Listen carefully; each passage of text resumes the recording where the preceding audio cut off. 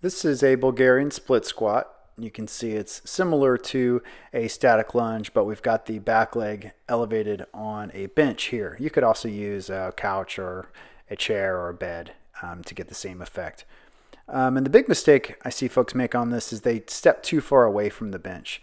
In an effort to keep their knee over the middle part of their foot, they end up stepping really far away, which is a good idea to keep your knee over the middle part of your foot, but you want to do that by just going more straight down. That way you don't get a crazy curve in the lower back and you don't put too much strain on your hip flexors here. So it's basically just stepping out a little bit away from the bench so that you can go straight down and clear your leg, but not so far that we're putting big pressure on the lower back and hip flexor. Now we're just going to push through the middle of that front foot right through the floor and drive straight up.